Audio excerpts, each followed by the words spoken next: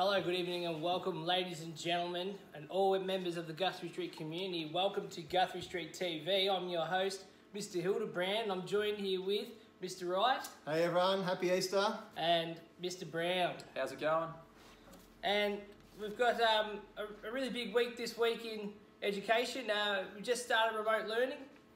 It's going to be very interesting to see how everyone copes with the remote learning, and I'm very excited to do PE at home. Yeah, hopefully my class 3JH are doing their work at home, working really hard. I'll be keeping up with them later on.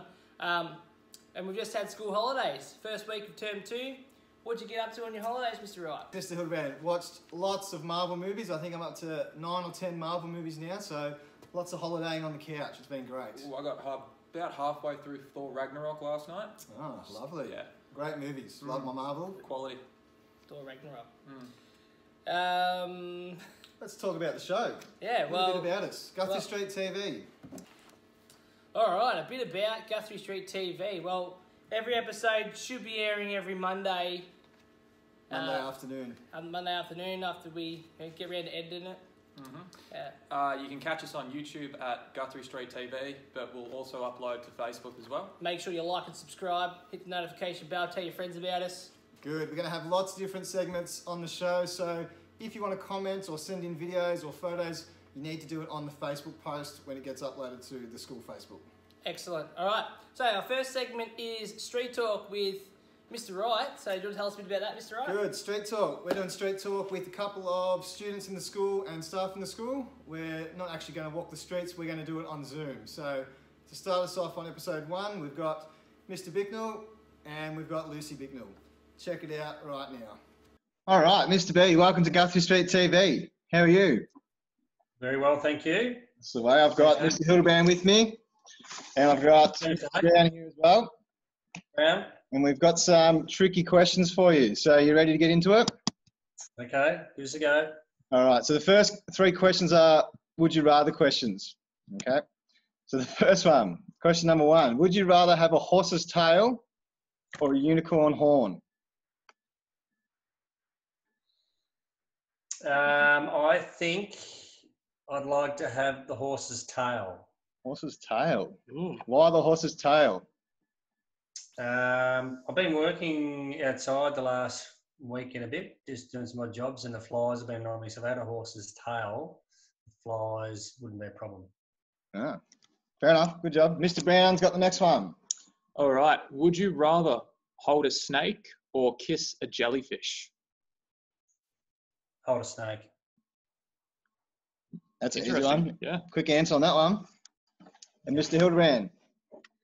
Would you rather always smell rotten meat or smell a skunk? Oh, gee. Neither. Neither. Do I have to give you an I answer? think you've got to answer. You got to pick one. That's the would you rather. I've never smelled a skunk, so I'm going to smell a skunk. All right. That's gross. That's yuck. Can't believe you chose that one. All right, here we go into the more serious questions.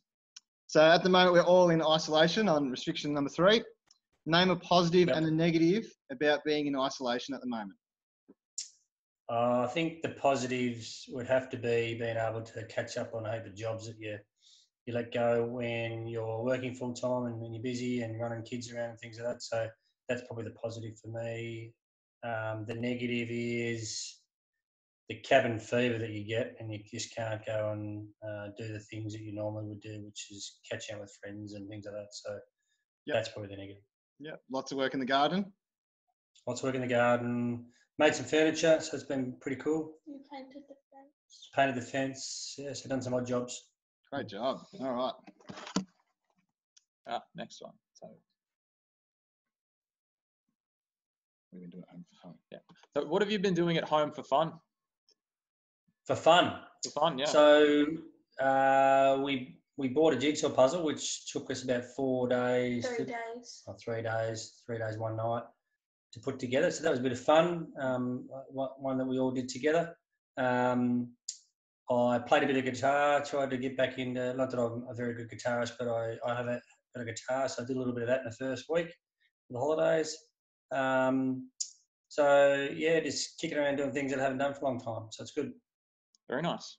Good job. We've actually got another segment that's all about hidden talent, so we might have to get you on the guitar in a video. I don't know about that. I'm not up to that. I'm not up to that level yet. Do you have a book, a movie, or a TV show, or a podcast, or something that you would recommend? We watched the series on Netflix, Divergent. Very good. Good movie. Divergent. A good series. Yep. Divergent. Awesome. Check it out, guys. Check it out. Go check it out. The best advice someone has ever given you? The best advice someone's Probably ever to given shave you. the mustache, I would have thought, but Yeah. Yeah. Don't grow a mustache might have been the advice. I think I don't know what. Maybe it was around. My dad always said to me when I was growing up that dedication was a real strength to have, and he always thought I didn't have enough dedication, but that was probably one thing. Dedicate yourself to your craft, whatever that is, whether it's footy, netball, work, building, whatever it is, put some dedication to it. good. All right, next one up. Choose 5 famous people who you'd want to isolate with. 5 famous people. Righto. Samuel L. Jackson. Love his talk, his language. He's great. I think I'm trying to pick people from sort of different fields rather than sort of the same field. From the sporting front, I think I would love to have Dustin Martin to isolate with to get to know him a bit better, because I think he's a bit of a enigma and there's probably a bit more to him than what you see. So Samuel Jackson, Dustin Martin. From a political sense, Barack Obama would be one, just the way he changed American politics. 4 would be my childhood sweetheart, Al McPherson. And I think I'd probably have to take my wife. So there's 5. Great Ooh, that's answer. lovely. Lovely there. We're waiting for that one. All right, Mr. B, thanks for joining us on the first episode of Guthrie Street TV. It's been a pleasure. No worries. We'll catch up with you soon. Good on you. Thanks, guys. Okay, Lucy, welcome to Guthrie Street TV. Are you ready for some tricky questions? Yeah. Yeah, awesome. She sounds ready. Yeah, she sounds keen as. Would you rather eat tacos or pizza? Pizza. Why pizza? So I like pizza more. Yeah. What do you like most about pizza? Who's the best pizza maker in your house? You don't have to say dad because he's standing there. I don't know. Probably Eliza or Dad. Oh, yeah. What's your favorite flavour of pizza? Margarita. Margarita. Nice. Just to follow up on the pizza, do you think pineapple belongs on pizza? No. Ooh. Nasty. All right, next question. Would you rather never eat your favourite food for the rest of your life or only be allowed to eat your favourite food for the rest of your life? Ooh. I guess we need to know what the favourite food is, don't we? Yeah, true. True. What is your favourite food? Probably something not healthy. Hmm. So I'll go with not eating that again. What's your favourite food?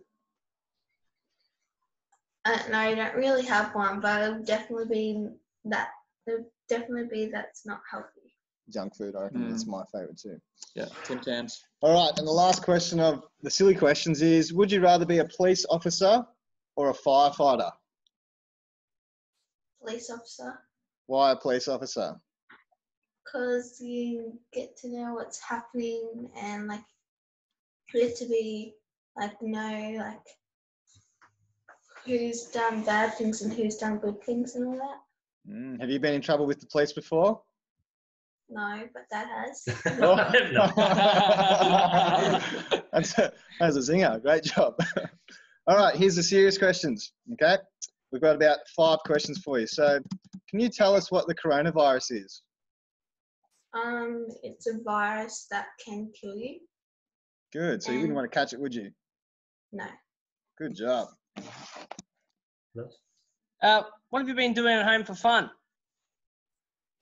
We did a family puzzle.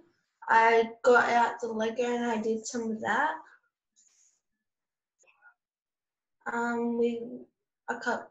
We put the fire on and we had some marshmallows. Oh, nice. Doing some baking, some cooking. Yeah. Yep. Yeah, we made a cake. Oh, nice. Excellent. Good job. Mr. Brown's got the next one. All right, last question here. Last question for you. Last question for me. Lovely. I'm not great on tally. So Lucy, who's your teacher? My teacher, Mm-hmm. Mrs. James. Miss James. All right. And what's the best thing about Miss James, in your opinion? Sometimes she goes off topic and we get to have a laugh with her. Very nice. Good job. Lovely. And the very last one we've got for you is the same as Mr. B did. Can you name 5 famous people that you would like to be in isolation with? Could be anyone. Could be netballers, actors, favourite PE teachers.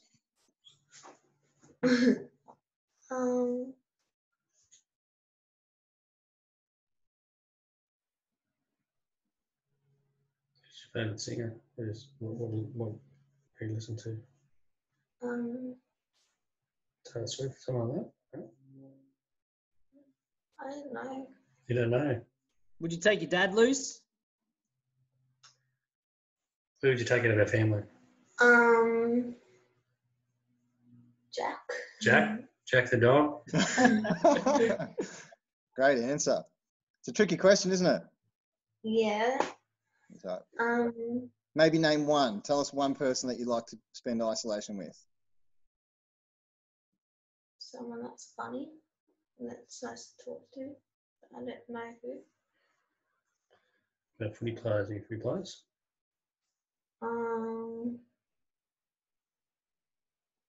There was a Richmond player you like, yeah. I know Jack River, Dusty Martin. Jack Brown, Dusty Martin, yep. Perfect. Excellent. That'll do. All right, we'll wrap it up. Thanks, Luce, for joining us on Guthrie Street TV, and we'll see you when we see you. Thanks for having me. All right, bye. Bye. All right, thanks Lucy and Mr. B for your interviews. I thought it was really interesting that Mr. Bicknell wanted to have Dusty over for isolation. I don't know whether Dusty would cope too well being in the house for that long, but that was great. I thought it was interesting growing the mustache. Yeah, it was very, Hopefully he interesting. keeps it. Yeah. Hopefully he keeps it. Have Mario Good to coming see around that school. at assemblies. So thank you very much, guys, for those interviews. That was great. All right, we're going to send it over to Mr. Brown now for the What You Got. Tell us a bit about that, Mr. Brown. What You Got is a segment where you can send in videos showing off a talent, a cool collection, or a skill that you've got. If you have something that you want to show off, send it in via direct message through the school's Facebook page. The school Facebook, yeah. Our first feature this week is from our very own Mr. Minogue, who has an awesome collection. So, Mr. Minogue, what you got?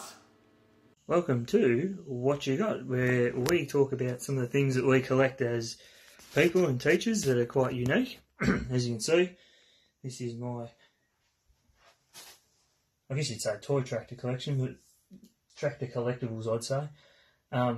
As you can see, quite an extensive number. There's probably over 200 items in the collection, as there is.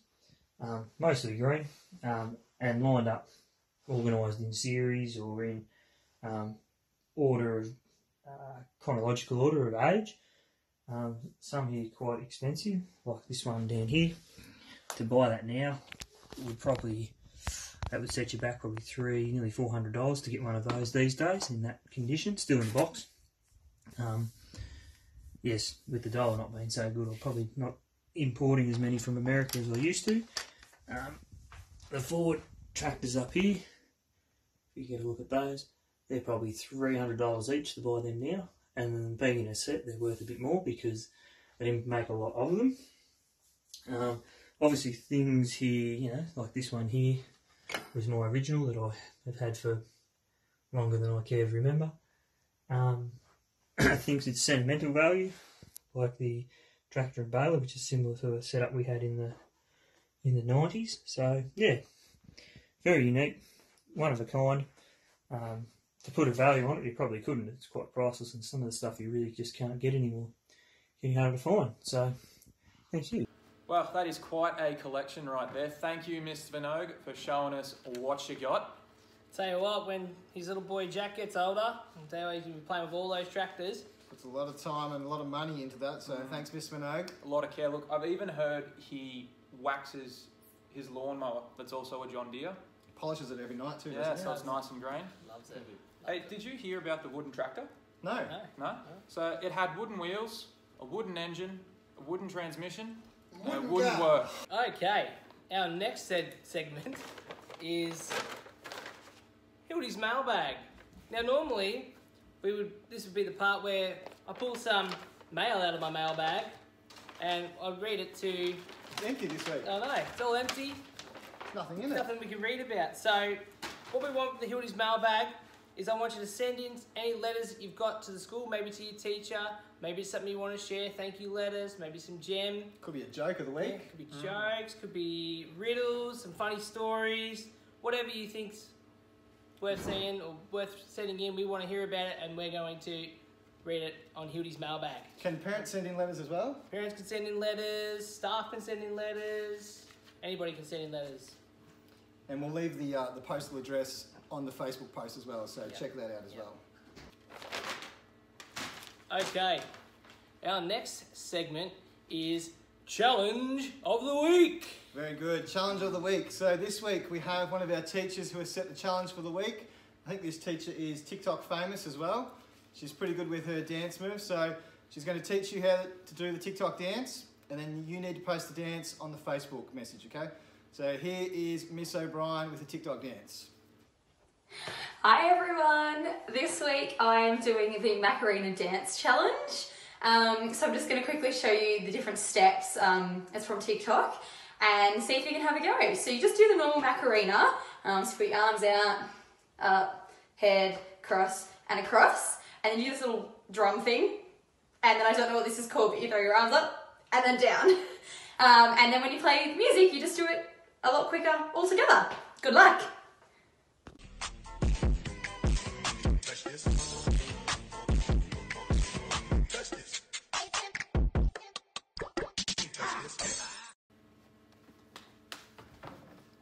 Alright, thanks Miss O'Brien for that video.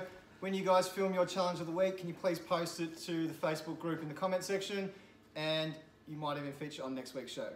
Alright, our next segment is a how-to video by none other than our fantastic art teacher, Mrs. Turton, showing us how to do some pop art. Enjoy. Hi guys, today we are looking at pop art, which stands for popular art, and the most popular artist was Andy Warhol, and he had a famous quote that said, "Everybody will get their 15 minutes of fame." So here we go. Some of the work that Andy Warhol does, and we're going to replicate, is he takes items from the cupboard or from popular things, and then he remakes them. So this one is a piece of cake that I made out of a shapes box, and I just put a couple of slits in it and a couple of little feet and coloured it in with coloured pencil. This one is the very famous Campbell's soup can that I made out of a toilet roll with some paper and coloured pencil. And today we're making this one here, which is the Smith's chip packet. What you'll need for this is one piece of white paper, some coloured pencils, a grey pencil, a rubber, a glue stick, and if you have it, a brown paper bag. If you don't have a brown paper bag, you can just use white paper as a template and make yourself a bag. Okay, first things first. Take your white piece of paper, line it up with your brown paper bag, You're able to see it through the bag. You want it to just sit on the edge of it. So just put in a couple of marks where you're gonna cut it out. You can either cut, I'm just gonna use a ruler to get rid of the extra bit of paper.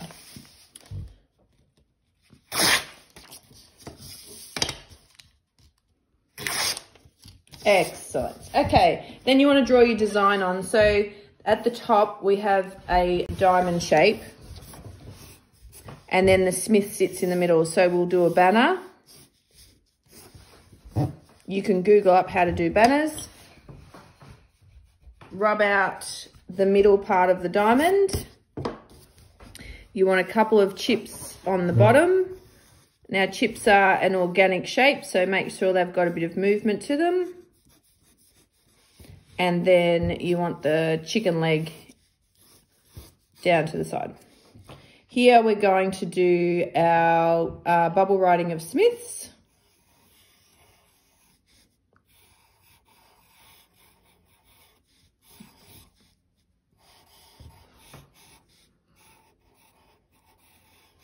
Whoop.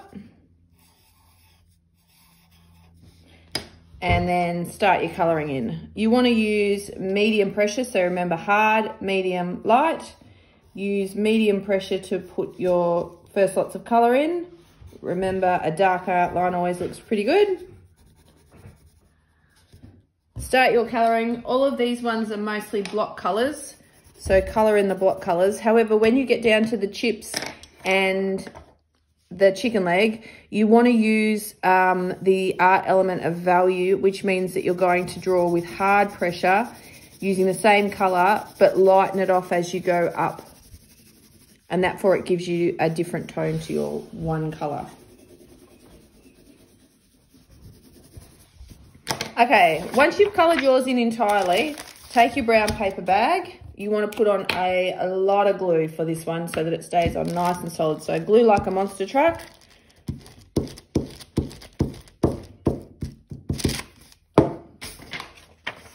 Push your front cover on. Make sure it's on really solid. If you've got any daggies, just push the daggies down. Then you want to take yourself some newspaper. Scrunch the newspaper up, pop it inside to give your chip packet some volume.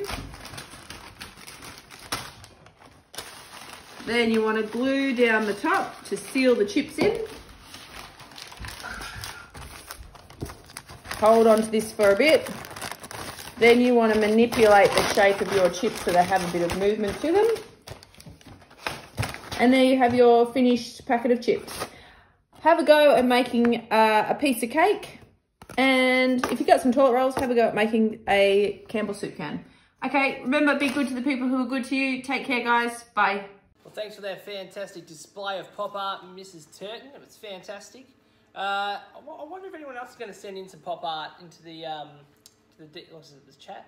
Yeah, so I think we need more people to send in how-to videos. If you'd like to send in your how-to video, please send a message to the school Facebook page. Yeah, I want to see a how-to video of how to make a hamburger. That'd be good. All right, guys, that's a wrap on Guthrie Street TV. Hope you enjoyed it. Make sure you like and subscribe. Hit the notification bell if Guthrie Street TV channel. Make sure you subscribe to it. Tell your friends about us. We're going to leave you with some diss moments. So some diss.